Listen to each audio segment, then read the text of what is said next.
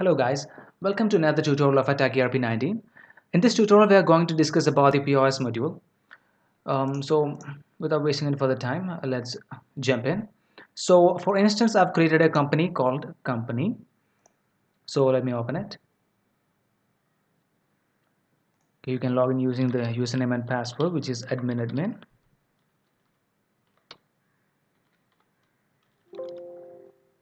So if you're installing atACC for the first time, then once you create the company, so the dashboard will be fresh, like it will be brand new. Then if you want to enable the POS, then you need to go to settings and then enable POS. Go to module settings and then search for POS. Enable the point of sale option here and then just press OK. And then there is another thing which we need to do, that is we need to set the default accounts. For that you need to create the default bank account here. So if you haven't created a bank account, then if you open POS, then an error will show like this. You need to set the default bank account. Okay, so for that you need to go to bank and then create a sample bank. Okay, for instance I'll add the bank name as just bank and then just save it, like enable the checkbox merchant account and then just save it. Now go to settings, module settings, and then choose default and then choose bank over here. Once you're done with that, just press OK. Now go back again to POS. Okay, so this is our POS interface. On the top left corner you can see the POS voucher number here. It will be by default it will be system generated. You can change it if you want to. You can use the request your reviews here, or you can lock the vouchers using this lock button. And then this is the barcode reading column. You can either enter the product code here or then or directly scan the product using the barcodes from this column, or else if you want to choose the product you can make use of this lookup function. Here once you press it, the name, the code, stock, sales rate and the international barcode of product will be shown here. You can mention any of these criteria and search the product over here. You can either enter the international barcode or the product code or the name, etc., anything like that, and then choose the product from the grid. Since I haven't added any products, it is not listed here, so I'll just add one product.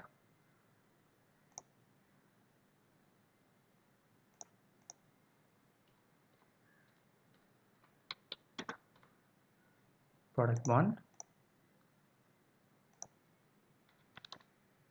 Default purchase rate is 100 and the sales rate is 200. Just save it. Now coming back to POS, if you press the lookup function over here, you can see the product and the details over here. Okay, since we have not added any purchase invoice or any opening stock, any kind of stuff like that, the stock is 0. So once you add any purchase or any opening stock or related transactions, the stock will increment. And if you want to enter the mobile number of the party, then you can specify it over here. You can enter the mobile number and you can search the customer name based on their mobile number. And also you can change the party using this button. By default it will be a cash sale. The POS will be mainly used in supermarkets for faster billing, so the design and everything is very defined, so it is very user friendly for the end users. So they necessarily don't have to change the parties every time. So by default it will be the cash account. You can change it from here if you want to, and then you can just double tap on here and you can add the product. If you want to change the quantity or rate, etc., like that, you can double click on here and then change the quantity or rate. Or if you can choose the multi-rate from here, you can see the stock and quantity, like the quantity, the stock and the total net amount of here. If you have provided any additional discounts, then the discount will be shown here. And then you can either use the keyboard number pads, or you can use the on-screen number pads from here, and then just press OK. once you made the changes. If you want to increment the quantity, you can either change it from here, or you can just press this plus button, and in order to reduce the quantity, you can press this negative sign. If you want to delete the product, you can press this dustbin icon, so that the product will be deleted from the grid. And then for the touchscreen interface, you can press this button, and the groups will be shown here. Once you press the group, the products will be listed over here in this column. Okay, so once you add it, the products will be incremented here. So since as I mentioned above earlier, the design is fully capable of touchscreen or both keypad and both touch based operation. And it is unlike the previous version, it is very user friendly, it is very futuristic design.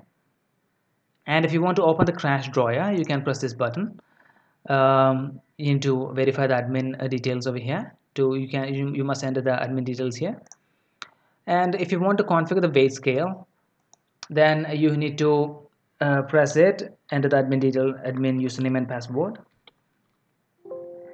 Sorry, you need to enter the admin username and password here. Admin. Okay, so based on the barcode details, you need to enter the postcard, product code length, etc. like that. You need to refer the barcode and enter all the corresponding details over here. We will explain in detail about the weight scale in another tutorial. So for the time being, I'm skipping this. And if you want to search another bill, then you can use this option to search the previous invoice from a particular date. And then you can either do cash payments or card payments from this two buttons, or you need to specify the salesman in the default over there. You need to specify the salesman here. So there will be a button over here right in the top right corner. You need to select it. You need to specify the salesman. Since we haven't added any salesman, that's why it is not showing over here. You need to specify the salesman first. You can set it as a default salesman from the settings option. So in order to do that, you need to create an employee. So I'll create employee 1 is a salesman. Just save it. You don't need to specify the user role if you want to specify the user role. If you want to specify the user role, then you can do it over there, and then just save it. For instance, I'm not specifying the user role. Now I'm going to module settings again, going to the default and set the salesman over here.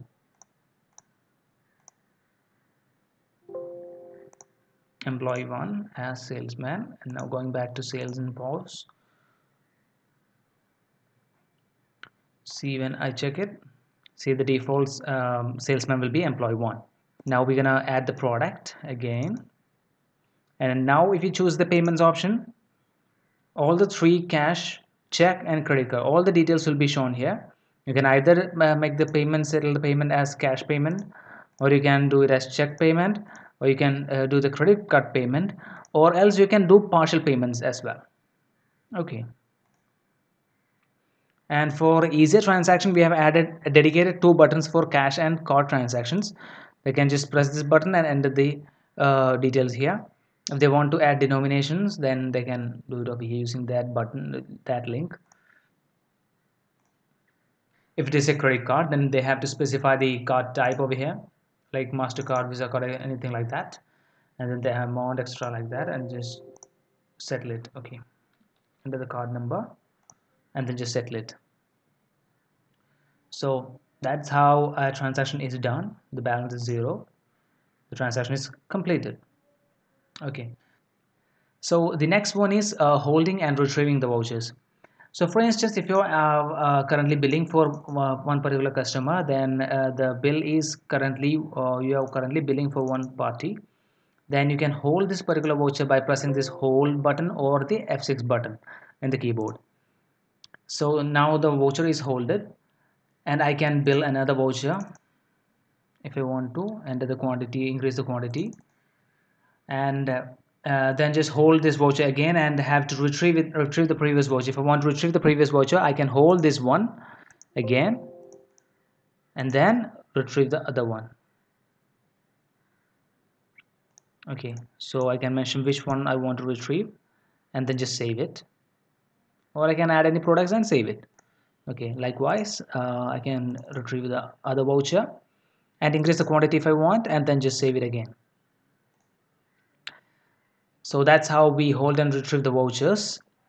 um, so that is pretty much about the POS section.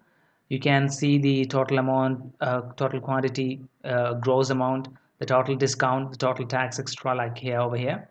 And then the default depot will be mentioned here.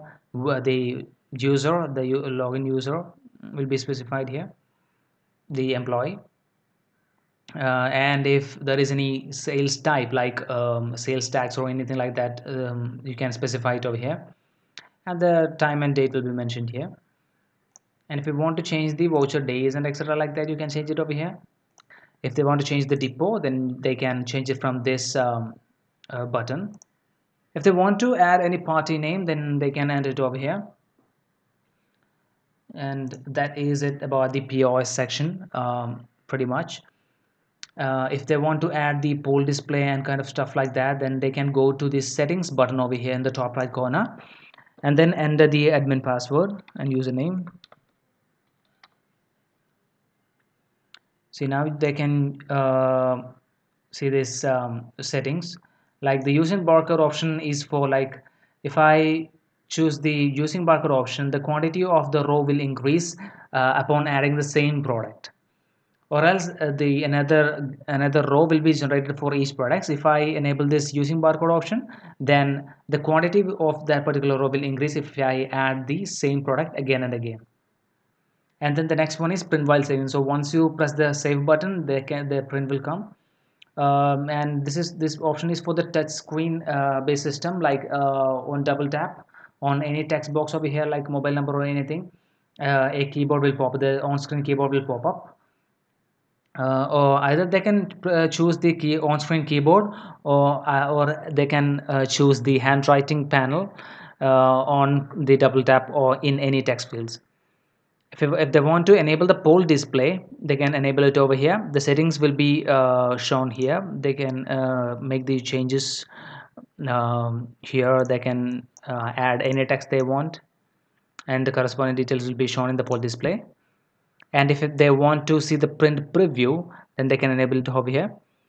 Show the rate edit window. If they want to show the rate edit window, they can enable this option, print dialog box, like they can specify the printers and etc like that. And then also they can show the keyboard based on the touch. See, like I mentioned earlier, the new POS is designed for both touch and the keyboard based users. Both of them can easily handle the application. It is very user friendly. It is very it is designed very in a futuristic manner. And that is pretty much all about the POS. Thank you for watching and have a great day.